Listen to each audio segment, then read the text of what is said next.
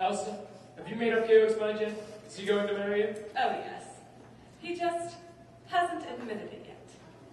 There seems to be something standing in his way. You don't know what it is? No. I do. What? It's simple. It's money. Money? Oh, yes. He's rich. You're rich. In all the famous love affairs, the lovers have to struggle. In garret rooms away upstairs, the lovers soft and snuggle. The famous for misfortune which they seem to have no fear of. But lovers who are very rich you very seldom hear of. I can't seem to find them anywhere. No little shack do you share with me. We do not flee from the mortgagee. Nary a care in the world have we. How can love survive? You're fond of bonds and you own a lot. I have a plane and a diesel yacht. Plenty of nothing you haven't got. How can love survive?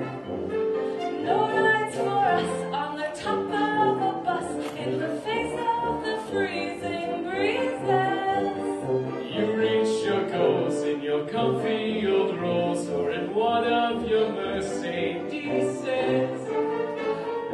Our capital gains are we, lost in our wealthy domains are we, trapped by our capital gains are we, but we'll keep romance alive. In our capital gains are we, we'll make our love survive.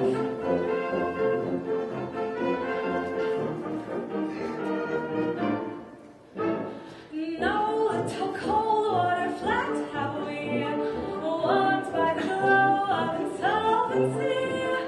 Up to your necks in security. How can love survive? How can I show what I feel for you? I cannot go out and steal for you. I cannot die like Camille for you. How can love survive? You millionaires with financial affairs are too busy for simple pleasure.